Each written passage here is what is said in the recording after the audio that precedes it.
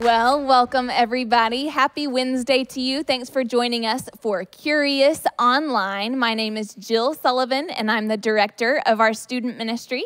And I'm joined by Reed Epps over here on this end, who works with our junior high kiddos. We have Maddie right here, who works with 6th grade. We have Tyler, who is our high school pastor, and Missy, who is over our Curious small groups. So if you have been tracking with us up until this point on Wednesday nights, you have been doing our family-oriented Curious Online, which was a blast. We loved it. But as of now, as we hit summer, we're going to switch gears a little bit for these Curious Onlines.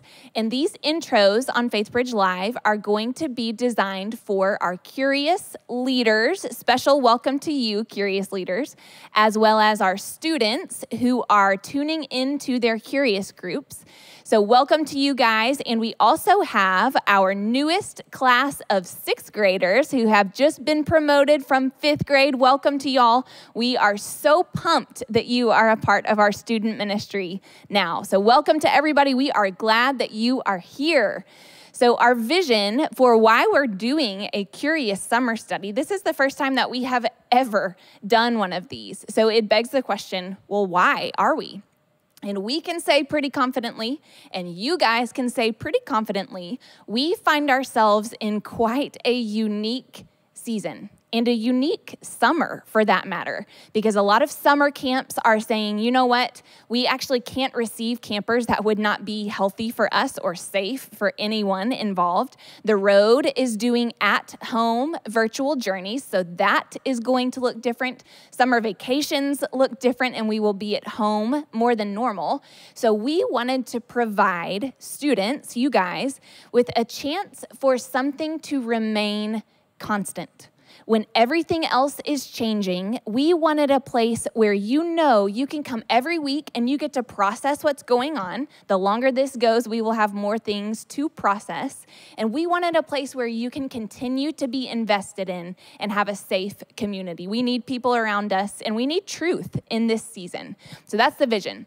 Now let me tell you, we are so excited. We keep saying this. The series that we are going to be walking through for this summer study is called Follow Me, a look at those who did. And that means what we're going to do is we are going to go back to the time of Jesus. And what we're going to do is look at when Jesus said, follow me to the people that he asked that, what did he mean when he asked it? What did it look like for the people in that day? And we actually are going to even take a look at 5 different people, take a deep dive into 5 different people. And then toward the end of the series, we are going to give you a chance to figure out who of those 5 people, who do you relate with the most? So we're so excited, because I think that throughout time, culture has shifted the idea of what follow me or follow Jesus means. It looks different today in 2020 than it did. So what we want to do is reconcile those two together and make it look more of the same than different. So the format is going to be, we're going to start here on FaithBridge Live every Wednesday night at 7 p.m. And we're going to be doing an intro for our Curious groups for the night. And you guys are going to get to join us in a kind of roundtable discussion that we're going to have, teeing up whatever the topic is for the evening. And then after this intro, Curious groups are going to break into their Zoom calls where they are divided by grade and by gender, and they're going to go even deeper with some discussion questions that we're going to provide for them. But we're going to start with our own questions up here. So the first one we have is, as we do think about the ask that Jesus made of follow me, and when he would have approached these people, we want to talk about who was Jesus, or when he did approach people to make this request, what would people have known about this man who is now standing with them face to face? So I'll open it up to you guys. I think to really know who Jesus is, you have to look a lot farther back than even when he was just here physically in the flesh on earth. And one of the biggest questions that I know I'll get is, were the people expecting him? Like, did they know he was coming, or did this guy just pop up and say, hey, I'm the Son of God? And yes, they knew that the Messiah was coming, or the Savior was coming. They didn't expect him to look how he did. And that's just not necessarily his physical appearance, but just his whole mission. You look way back at the prophet Isaiah, who wrote the book of Isaiah, and God gives him this message to tell people that a Messiah is coming. And as a part of that message, there's a verse that comes from that we quote a lot around Christmas time, for unto us a child is born. But it goes on to say that the government will stand upon his shoulders. And people in those times were eagerly waiting on a Messiah for a large reason being that piece right there. They were waiting for a political savior to come and to save them from Roman rule. And so all of a sudden, the Messiah comes, and then they find out he's going to offer them so much more than that. And it really flips everything upside down. It even magnifies it. And it's such a cool thing to look at because it's still very relevant to us today, even though we're looking at when Jesus was in the flesh during his earthly ministry, when he started to say, hey, follow me. We're going to see how that statement is still very relevant to us today. And it's super important to look at. Yeah, and I think something else we need to continue to remember is that Jesus was 100% human. When he showed up and said, follow me, there wasn't any big sign over his head saying, I'm Jesus, the Son of God. He was just a 30-year-old guy from Nazareth that showed up and said, follow me. They might have known that he was teaching some things, but that's about it. And so when he showed up, that was kind of their whole context. It wasn't till later that they fully realized that he was the Messiah who they had been hoping for, and also looked completely different. I think, too, though, he's got so much confidence. I mean, he's 100% man, 100% God, and so he's confident. Everywhere he's going, like, people are seeing this man who's just come onto the scene who's confident in whatever he has to say, whatever he has to do, and he's also loving. He loves us even if there's people who said no to Jesus, and he said that's okay, because he wants to give us that choice, but he also pursues us at the same time. So I just love that about God and about Jesus coming here on earth, how he's 100% man, 100% God, and he's confident in all he has to do through the Bible and through the Gospels. So it's just fantastic. Yeah, I like thinking about that too. Yeah. Kind of mind-blowing. 100% man, 100% God. For sure.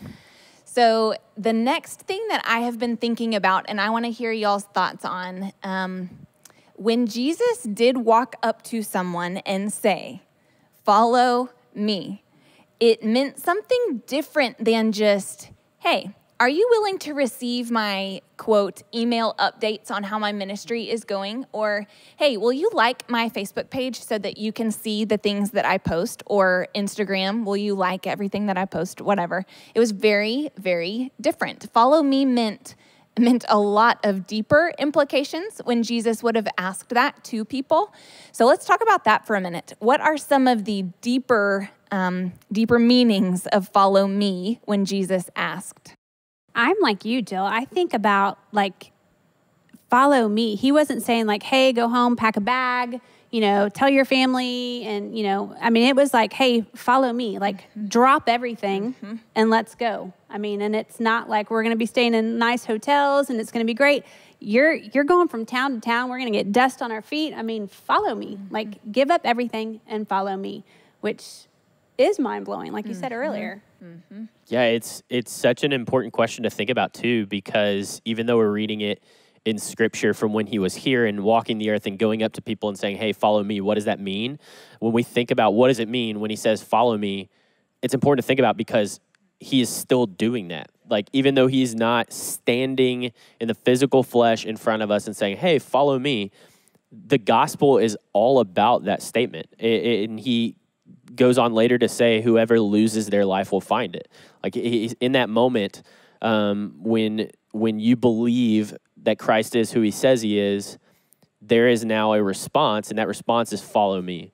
And it's give up your own plan, and it's putting all of it aside. That may mean, if I'm an incredibly talented athlete and I have my whole plan, it's in the works and all this stuff, from the moment that he says, follow me, and I accept that, that means I'm willing to say, you know what? I am starting from scratch. It is all yours. If this is the path you want me to pursue, then it is. If you have something totally different, then it is. It's a willingness to give up everything and let him be Lord of your life, because that's a big, big part of following Christ that sometimes we can forget. Especially just like the pride that they had in having a job that they were trained in, or that they grew up and this is what I'm doing. And then God saying, follow me. And I just think back now, we love to have our jobs, but your job was like the thing that you were proud of, the thing that you told people about. This is what I do. And now people are asking, what do you do? Oh, I follow a man named Jesus. And how much that must take to swallow and say, yeah, I follow a man named Jesus. So the pride that you have to swallow in that. So, and I think the crazy thing is, you were just starting to hit on this, and I think you did too, Missy. Jesus meant, like, right now. Are you willing to, starting right now, come with me and literally start walking with me to wherever we're going next? And I think that's the thing that's mind-blowing to me. I would be trying to answer all sorts of questions like, well, what is tomorrow going to look like? Do I need to bring things with me? I would be filled with more questions instead of saying, yep, I'm ready. Let's do it. So as we do think about, okay, say that, you guys, say tonight Jesus showed up into our home, our living room, and said, Jill, follow me. Or Tyler, follow me. Or Missy, follow me. What would your response be? Like, honest response. How would you guys respond? Oh, that's tough. Except I feel like I've been there, honestly. I feel like there was a point in my life where I got to the point where I couldn't do it anymore. And it was just, okay, I'm going to surrender everything to you. Now I'm going to follow you. But I had to figure that out, like, myself. Like, I can't do all of it. Okay, Jesus, I'm going to follow you. And once I started doing that, I think of the verse that says, he'll give you the desires of your heart. And I remember thinking, oh, well, the desires of my heart is this and this and this. But once I started, digging into Scripture and started living and volunteering and coming to church and talking about Jesus and studying him, I realized that the desires of my heart were more his desires. The desires of my heart had gone away, and it was more of a desire to be like him and to follow him and to live and carry each other's burdens. So I feel like I've done that. Now, are there days when I'm like, oh no, I got this, and I have to stop and go, okay, wait a minute, I'm following Jesus? Yes, but as soon as I did, it was a whole new thing. I had some friends that I had to let go of and say, and that was tough. And there were some people that were like, wait a minute, And so it was one of those things where it's like, hey, I'm changed. I'm following Christ. I'm following Jesus. And in return, there's been joy and peace. And yeah, there's been some tough times, but yeah, I'm following Jesus. So. Yeah, I love that. Well, so we are starting to kind of begin the conversation of the overview of what it looks like for us to follow Jesus. You guys are going to get to do that more within your groups tonight in just a little bit. But I have one more question I want us to answer because I think it will stir up excitement for you guys. We have gotten to talk through some of the people who we are going to study, those 5 people that I mentioned. So let me hear from a couple of y'all. Who are you excited about studying since we've gotten to spend time in this? Well, I'm super excited to dive into looking at Peter. I'm really excited to look at Peter because he is someone that I think we've all heard about, and we've heard a couple stories of him walking on water, or, we learned that probably growing up. But there's so much more to him, and there's so much to learn from him in both his incredible moments of faith and also his incredible moments of disbelief. And all those things. So I'm excited to dive further into that and see what we can learn from his decision to follow Christ. I think I don't want to get ahead of the train, but I'm excited for Thomas. I was talking to Tyler before this, and he was talking about how much there is about Thomas that we may not know or that he's been able to know, and now we've been able to share with each other about Thomas. And so I think it's going to be great, and especially Thomas is the one who doubted that Jesus had risen. Jesus had risen from the grave, and so Thomas can sometimes be us who doubt, and we can learn from that. And so I'm excited for Thomas. Yeah, I think I'll say as well, when I'm definitely excited to dig into Mary Magdalene. I think there's something to say about being the first person that Jesus reveals himself to when he did rise and resurrect from the dead. And also just I got to look into Thomas, and I will say that was my first time to look into Thomas. Like, I'll be vulnerable in that. I didn't know much about Thomas at all. And that's why I'm so excited for this study in general. We even, as a team, have avoided using the word character in the Bible and have used the word, like, person in the Bible, because I sometimes so much forget, like, these were actual people who followed Christ. And so I'm excited for all of them. That's my cop-out answer. But I've really loved digging into these people because there's so many nuggets that you find about these people that you didn't know, or misperception about them, or things like that. So Mary Magdalene and Thomas are the two big ones, but all of the above, definitely. I like it. Well, we are excited, and we hope that you are too. So at this point, groups, we are finished with our intro, and from here, you guys can hop onto your Zoom calls and go into your discussion. There are some great questions for you to start to engage within your group and answer those for yourselves. So we will see you next Wednesday night back here for your Curious intro. Have a great night.